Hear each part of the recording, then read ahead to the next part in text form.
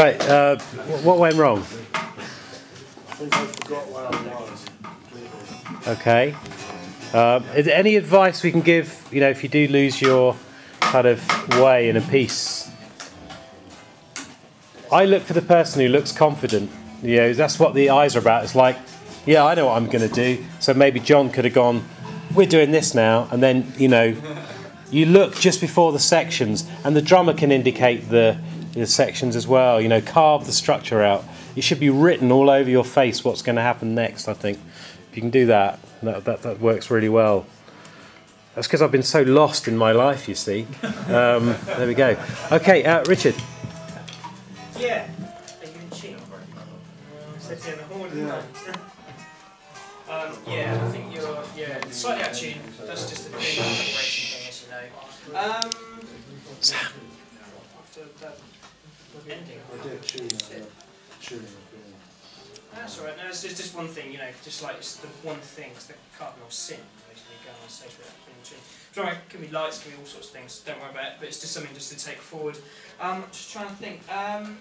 Volume is better. The one thing I was going to say about volume, which extends to everyone, is just that when you get on stage and you've got a guitar solo and everything's quite level throughout the tune, and then you're going to have to play, just turn the amp up a little bit and roll the volume down on the guitar so that when it comes to your solo, you just, with one pinky movement, you're straight up to top volume, and then I can hear the solo better, and then you project yourself over the other instruments better as well. So that's just really more of a tip than anything, because it was quite difficult to hear your solo. It's fine with all the other bits and pieces.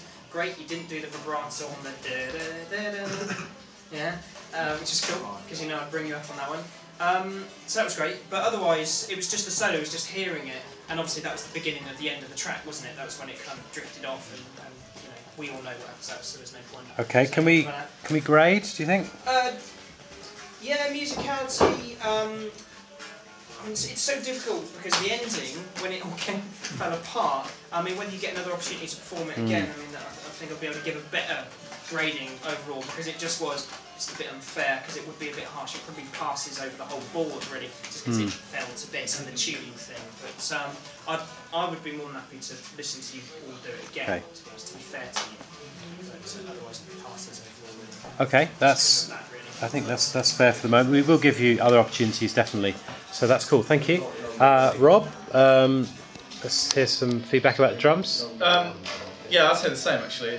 You'd have to see it again to really get a fair grip on it.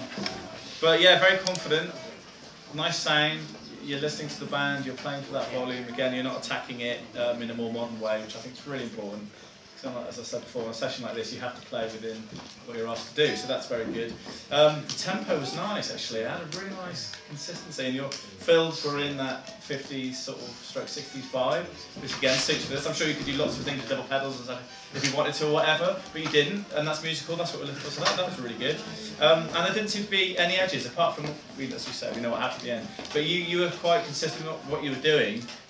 We got to our little breakdown section, though, I must say, and we did go over one of the bars, didn't we? We went it over, but again, probably nerves and a situation in the studio. They just stopped that, and we do it again. I'll drop it in later. It's no big deal. But if you do it again, something to keep your eye on in that little section. Then, like, if I were you, just so you know where you are. All right. Because the rest of the band came back in on one, and you were still playing the end of your fill. So, but yeah, and then of course, as I say, it's a bit of a car crash at the end. But everything was really groovy up to that point. I really liked it. Again, I'd like to see a few more dynamics, so that when it comes to the guitar solo, when it gets a bit later, you go with them a little bit, so it gets a bit more exciting and a bit edgy and a bit vibey.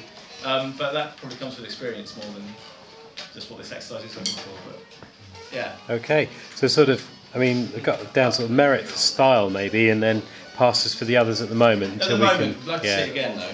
Yeah. Okay, you kept going though, to be fair, didn't you? You did keep going. You were like, come on, I'm going to keep going, which is great. One of the first rules of drumming, that is, actually. If you know it's not the end, keep going. Okay, good. Okay, Duncan. Yeah, I was going to say, usually in this style of music, in that situation, first you'd expect the guitar to be leading you out. Secondly, you'd fall back on the drums. Neither happened, so you were a bit stuck. Which, yeah, it happens. Nice, accurate playing. You knew the part. Did you know what was supposed to happen at the end? Well, I don't know. No. That might have been part of the problem. But yeah, tidy playing, nice strong sound as well, which is good. It's nice to hear. Especially to an amp like that, you do very well together. Good tone. Get a good tone of that. So yeah, definitely pass. As I said, if it wasn't for the end, I'd tell it. But there were issues at the end there, which they were dignified ways out, but no one chose to take them. So. Yeah, fair enough. Okay. Okay, thank you. Just looking at the piano. Any comments about the piano over there? No. Okay. Basically, some really nice little. The levels were really good. They were cutting through. Some nice little fills, which is really cool. There were bits where there's still gaps that could be filled, and so the lick actually did go over the whole of the gap, and you didn't play the whole of the fill. So try and, even if you can't play the part on there, try and make something up that fills the gaps, and be aware and relax and listen so you can hear where the spaces are and put those in. There's a couple of licks where the chord changed and you kept the same lick. There's only a couple of places. Stick with the bassist. Yeah. So really, maybe set up the piano next to the bass if that's what you like to do. I like to be, I say to the bass player, if you see me, moving every time you play a note on my chair, like you're vibrating across the floor, then it's probably just about loud enough. So I like that as well. So it's really handy. So yeah, if that's what you want, then make it happen. I feel the same. I feel really confident next to a good bass player, which is really cool. Some really good sort of musicality, some merit in there. And there were the other bits. Well, I think the structure we are all responsible for as a band. So you need to kind of, unfortunately, bite the bullet on that one. So it's a passes across the board for that one. But musicality, yes, some nice merit bits in there. Cool. Let's move on to